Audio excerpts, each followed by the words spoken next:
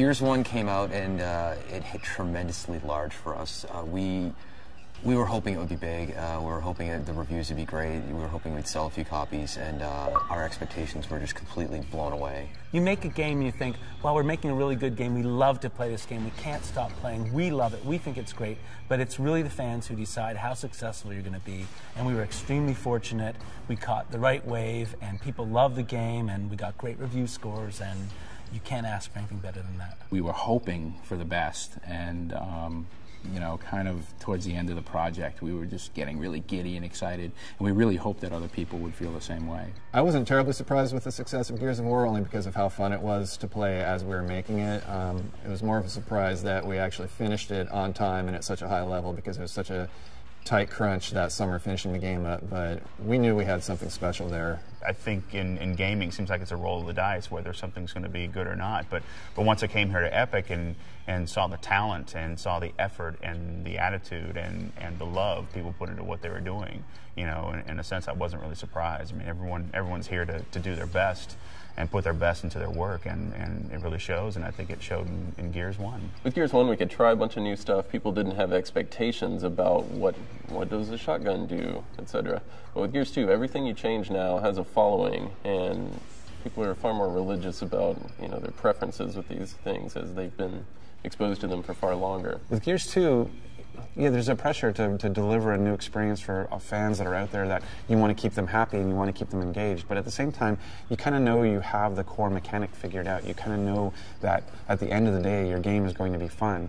The question is, can you just deliver that new and exciting part that will keep people engaged? The first Gears was very much kind of a summer blockbuster type of a narrative, and the sequel is, of course, that kind of roller coaster ride.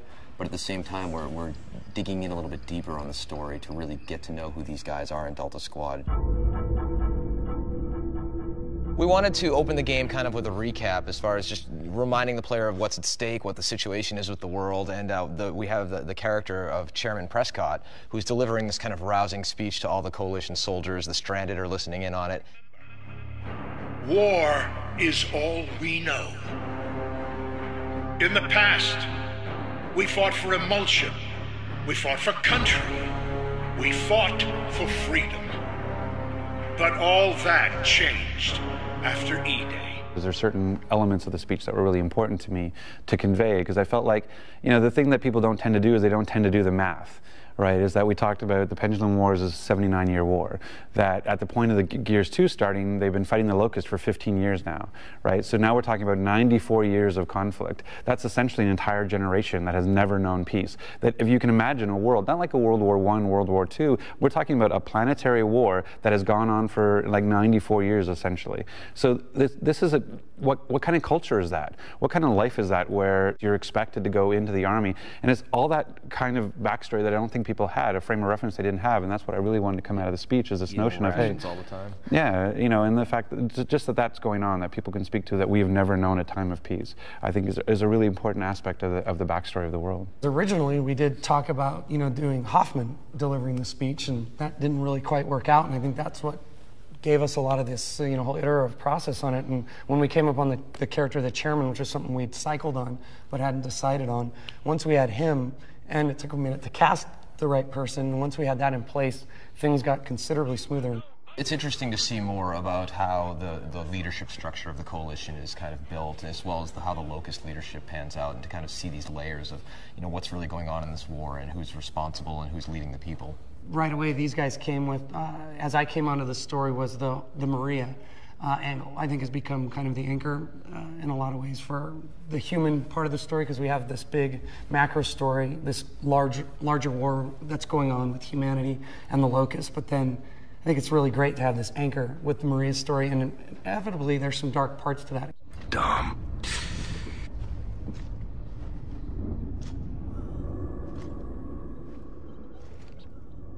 There's nothing darker than a man finding his significant other completely incapacitated and then having to do the only thing he can.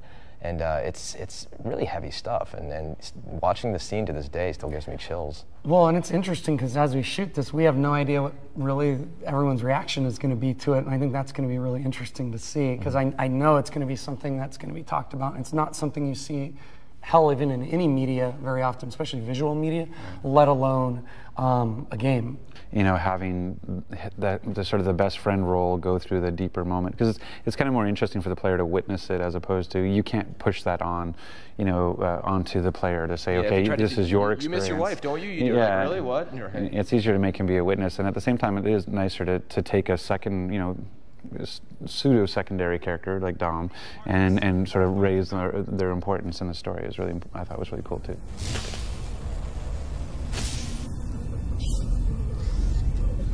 Writing for this medium is extremely tricky. We're still feeling out the ways that we can create a world, and it's not like a linear medium like television or film where you just go and shoot, like, okay, here's the 100-page script and you're done. You have to consider, how is this line being delivered? Are the characters walking around in the world? Is it a cutscene? Is it like a piece of dialogue over a loudspeaker? And we have so many different colors in our palette with which to paint the narrative, and there's not a lot of people in the world that can write for this medium. You know, games are an art form, something that we're all proud of, that we've put a lot of time into, that it's that time, I think, to where things that can really, a story in a game can last the test of time. I think, you know, you have a lot of games from a Half-Life 2 to a BioShock most recently that, you know, people talk about it. I mean, when the story affects people.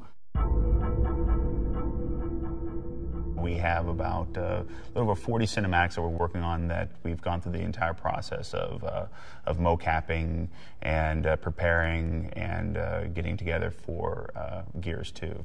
Once we get a script, we'll look over the script, decide how we can make this work in a scene, and then once we've kind of narrowed it down, they'll usually go and have the voice actors record the audio. Cole, Baird, stay here and guard the Centaur. Dom, you come with me. Marcus is a badass sergeant.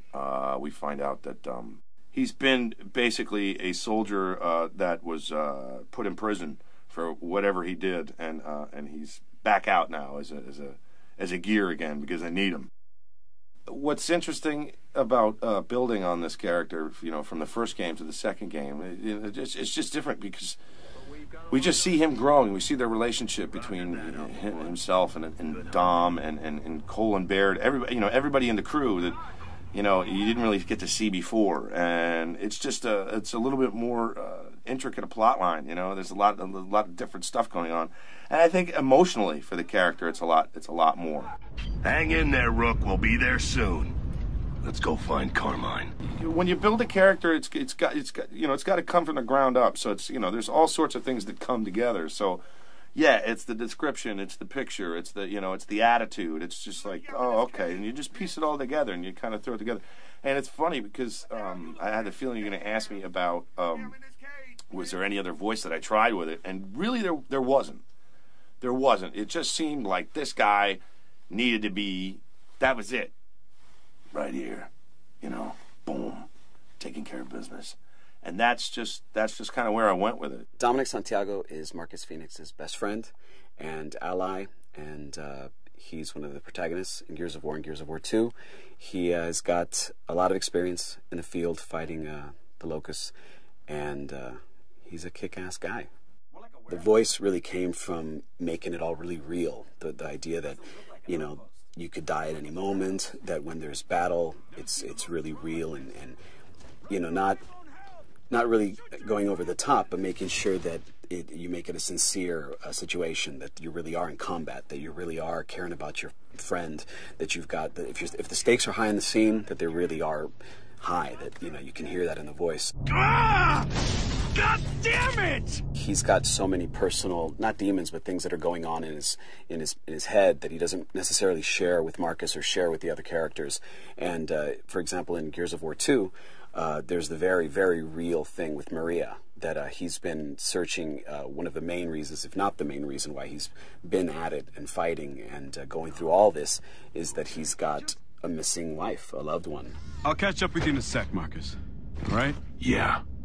Whatever you need. Guys, let's go. It was really different to work with John on Gears of War 2.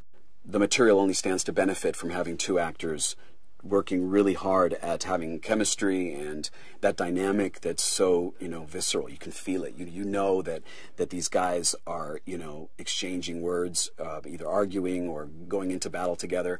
I think that you can hear it in the sessions.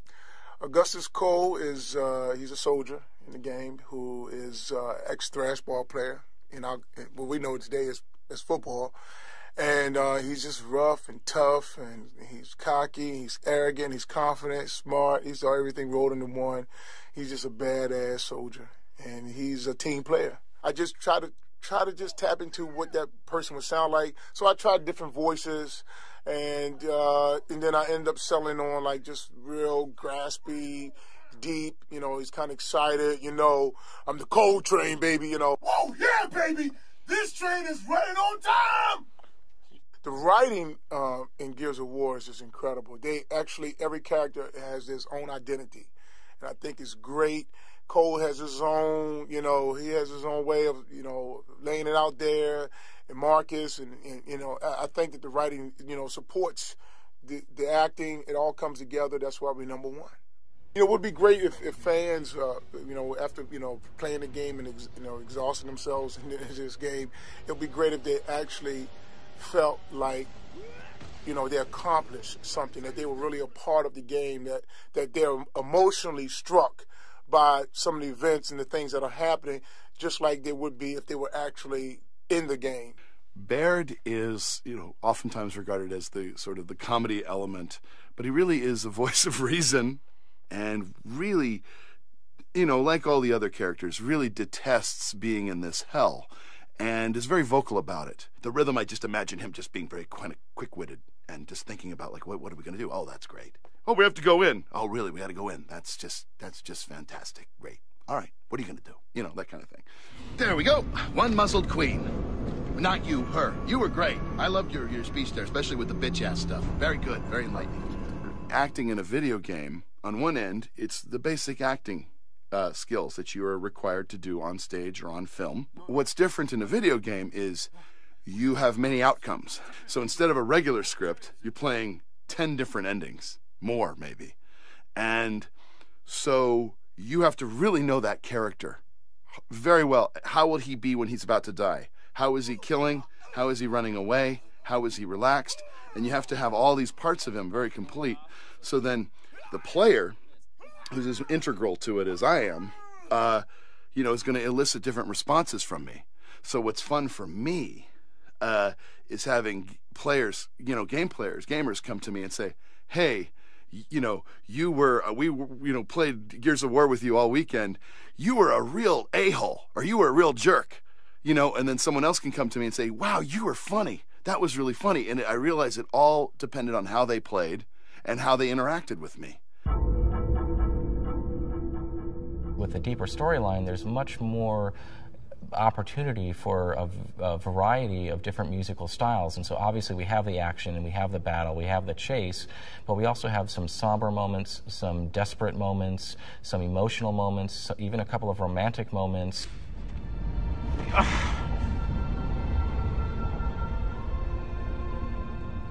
We recorded the score at Skywalker Ranch out in California, and it was done in 2 different sessions. The first session was recording the orchestra, which is essentially a big string section, big brass and woodwind section together. And then the second day was recording all of the live choir. And so the choir and the orchestra never performed together, so that in the end, when we're mixing in the studio, having things recorded individually like this allows us much more control over the final mix.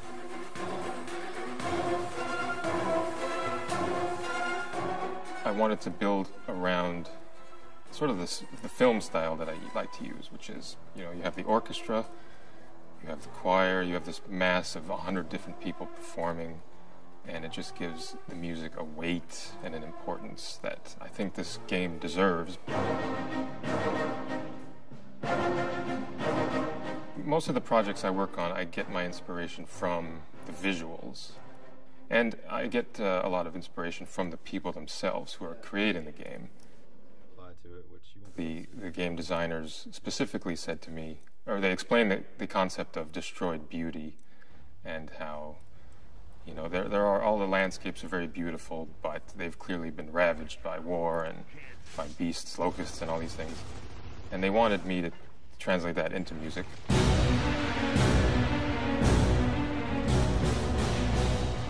I can take a sound that's normally considered, nice, pleasant sound, and destroy it, basically run it through all kinds of. Right now we have a lot of cool technology, computers, and all kinds of effects you can play with, and really create some unique sounds.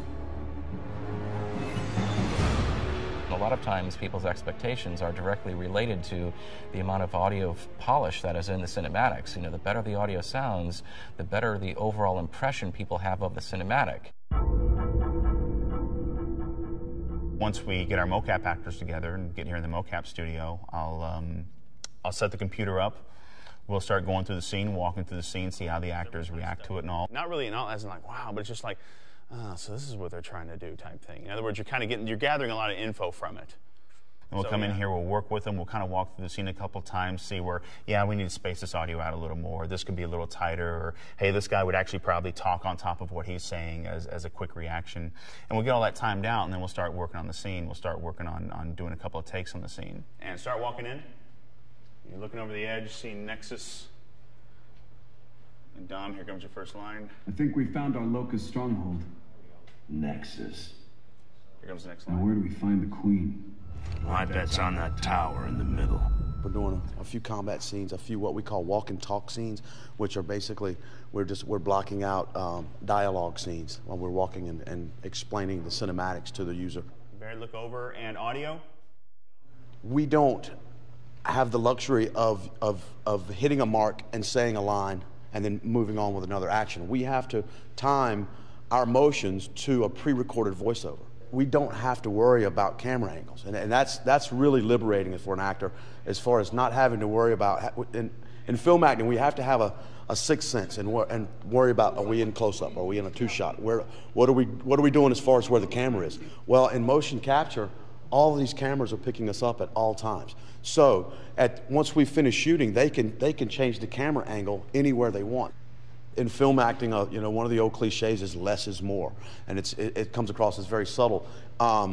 Here, I think it's a little bit more similar to theater acting or acting in front of a live audience, because we have to convey with our bodies exactly what's going on with this, that the voiceover actor is conveying within the scene. It's an incredible amount of fun playing Gus. You just, like I said, everything is 110% all the time. There's no lull with Gus, and it's just a lot of energy, a lot of impact. He's just a mean, big, tough guy with the guns and everything, you know. So he's a bigger than life character. You grumpy ass bitches are going down, like way down, dead down, so down you ain't gonna know which way is up. Your ass is gonna be crying to your stink queen, like, oh mommy, don't let the bad men hurt us, but we gonna whoop your mama's ass. So then after we've done the mocap process, all the animation is then targeted to the character skeletons. At that point, I'll take the animation, I'll start putting in the scene. We do what's called our layout phase. The layout phase is basically where you're blocking the actors in the game world or in that level. And at that point, I can actually then go in, lay my cameras out, and start cutting the scene together based on the pace and the feel of it. The actual filmmaking happens in the layout process when you start seeing everything coming together. Certain designers are much more kind of book-based as far as, you know, having a tremendous process, and I have much more of almost a holistic kind of feel-based approach. You know, start out with a few solid ideas and then iterate and try and, you know, find the bits of fun in the sandbox. And we do this tremendously cool process of prototyping where we have these maps that are POC, proof of concept. And Lee Perry, senior gameplay designer, I mean, and all the other team members, we'll sit down and we'll hash out what is the coolest possible stuff we can come up with. And then we, you know, use the latest iteration of our technology to do rapid prototyping and harvest the good ideas and throw away the bad. After we have the big idea, we sit down to shell out the level. And shelling out means just getting in there and in the editor and in simple terms, blocking out what the general flow of the level is going to be. One of the things I absolutely love about the game is the flamethrower, because it's a perfect example from a design side of something you've seen in other games before. You've held 20 games in your hands with flamethrowers, and you ran around, you burned people left and right.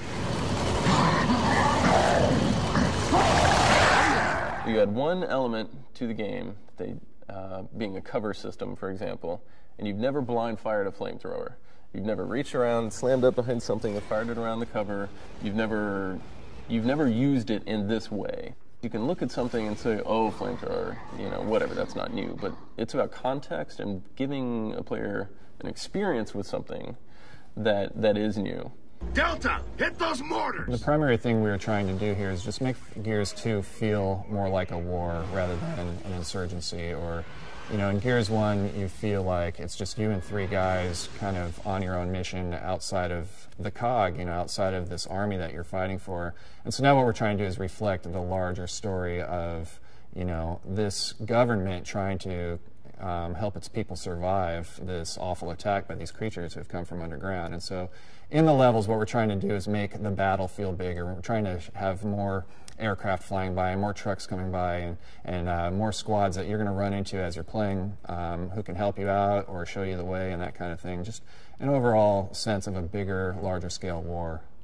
But with Gears 2, we've got this foundation now of our core gameplay. We know what cover can be like. We know generally now how to lay out a level that is fun to fight in. So now with Gears 2, we could spend a lot more time on kind of creating unique variations on that gameplay within each level. Proportionately, the boss fights may be, you know, 15, 20 minutes total of the experience. It's a huge amount of what players will remember about the game. It's a huge amount of adding character and setting and life to the big world. It's about the nuances of, okay, getting in cover here and cover slipping around here takes a third of a second too long. You've got to massage that out so it feels good. It doesn't matter what your game concept is, it's got to feel good to pick it up and control it. And when you pick up a game that does feel good, you know it immediately. We have several new gameplay modes in multiplayer this time around. We have Horde, which is co-op play 4 or 5 of your buddies fighting against AI.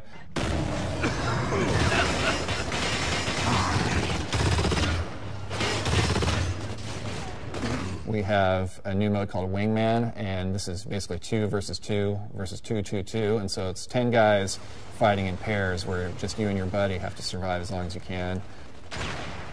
Normally when you're playing like Warzone, which is now 5-on-5, there's 5 enemies for you to take out, and you have 4 buddies that might also take out those enemies. Now in Wingman, I just have 1 friend, and there's 8 other guys that I can take out. And the second you spawn in a Wingman match, you have to be careful and watch your 6 because people are running around and taking each other out from the get-go, and it's tremendously exciting.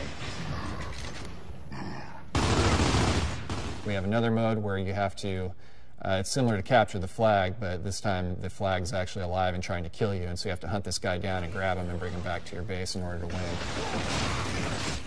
Most multiplayer games have a capture the flag game. It just doesn't really fit in the Gears universe.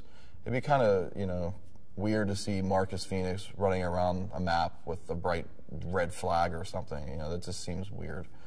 But I could definitely see Marcus Phoenix dragging a body around and using it as a shield while he's fending off the enemy. The best part of this game mode is when both teams are just fighting it out, trying to get to this guy who doesn't care about either one of you. So the whole time he's running around killing everybody, he's, you know, talking all kind of trash about how, like, you know, he's owned you and this, that, and the other.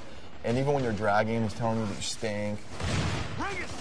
The progress we're making in so many different areas is really what's impressive to me and really shows the maturity and development of the team. You know, our processes are much more refined this time around and allows us to spend a lot more time on it.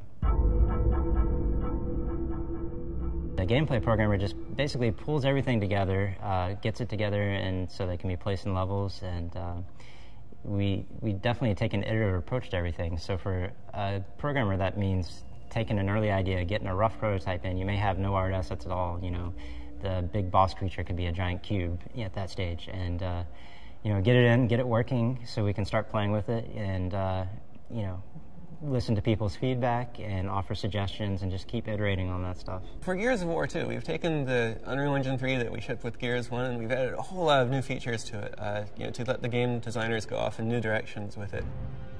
First of all, we've added a soft body physics system.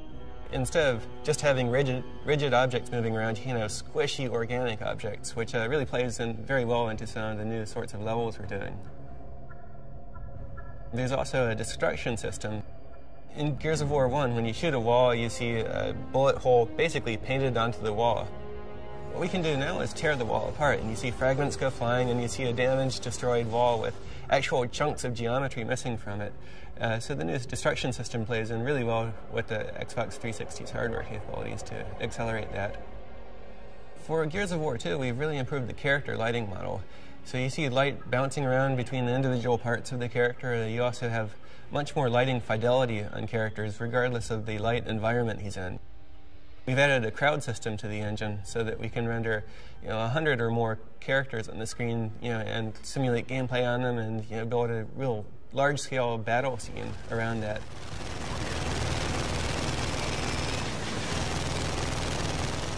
Gears 1 was a highly visual game and had some awesome graphics.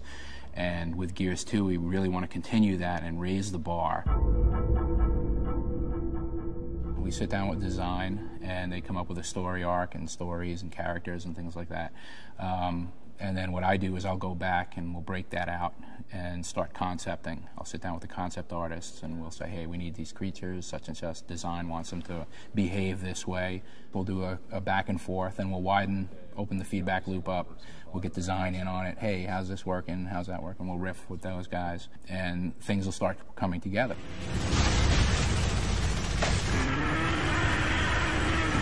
The gore was a pretty big hit with everybody, to where you had this very crazy, visceral experience, and so we wanted to build on that and expand that to the larger boss creatures and just have more of it without going way too over the top and making it completely gratuitous.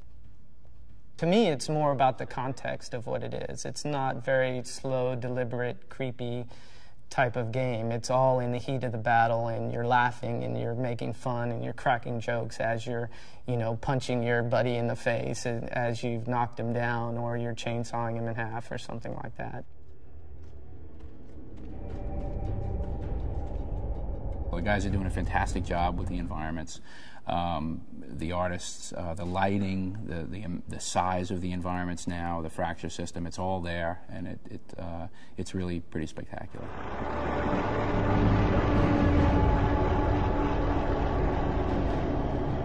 On the Riftworm, for example, we have a lot of this interior, fleshy, organic, really disgusting, environments, and within that map, Marcus is chainsawing through arteries and hearts and all of this.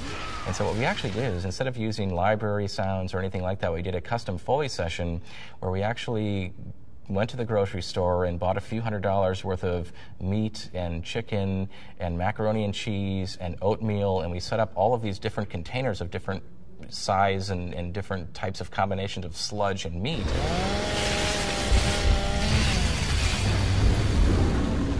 And we actually just got messy in there, combining all of these things, stirring it up, throwing it against the wall, and mixing up macaroni and cheese, and a lot of those sounds were created completely from scratch from grocery store objects.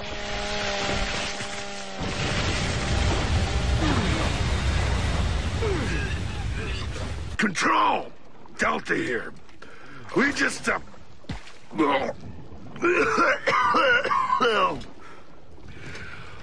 don't know where to even begin, but just get us the hell out of here. After the environment art gets done, we dump everything into our editor, and then we have visual level designers, and they take the imported objects and they'll mesh out these levels and create these fantastic areas that just look great. And they'll also do a first lighting pass on some of the areas.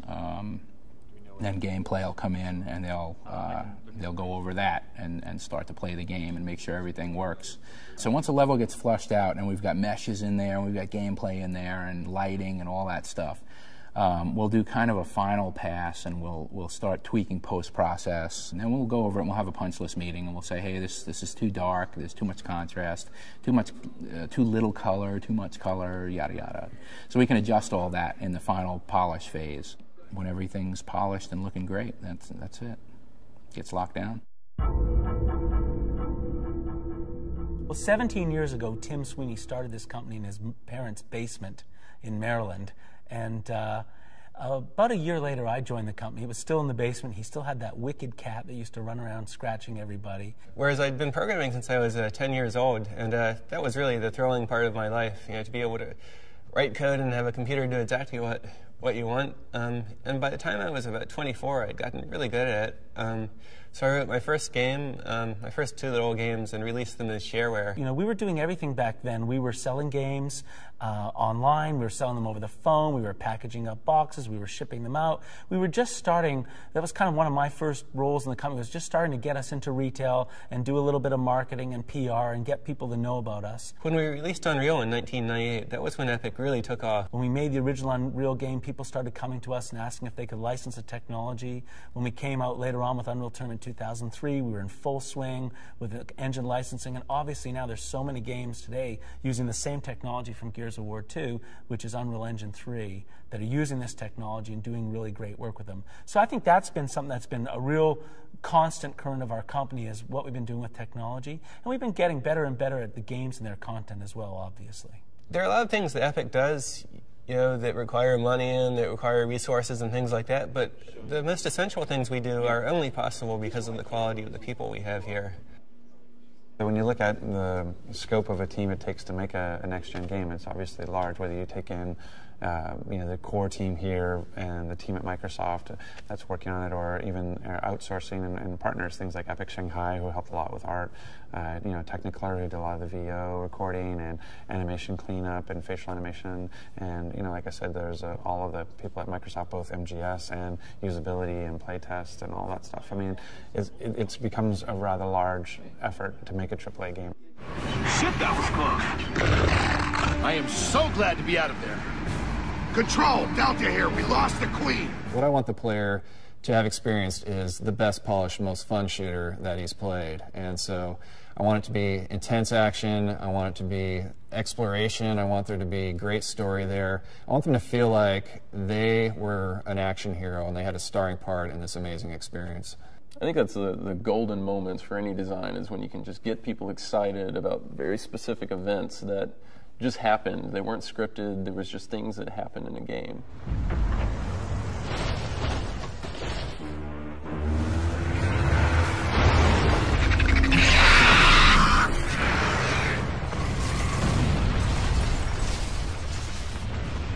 I want them to love the experience. I want them to go in there and just be like, this is hardcore, this is great. I love this world. I love playing in this world. I love playing with these characters. I love the story, the experience, the art, everything. I just want them to come away really enjoying the experience. I want them to feel connected to the characters. I want them to care about Dom and what he just went through, and to understand what's going on with the squad and realize there's more sort of pain here than just a Marine killing, an enemy. We don't have any info after that. There's got to be another lead or something, right? I'm sorry, Dom. There was something there. There's something I connected to and had meaning for me, and it caused me to pause for a second. If they get into the Gears world and they feel immersed and they feel a part of it and they feel like they take a part of the story with them, then that's cool, man. We've done our job well. I want players who finish Gears of War 2 to be exhausted and have to go take a nap because they just had the roller coaster ride of their life.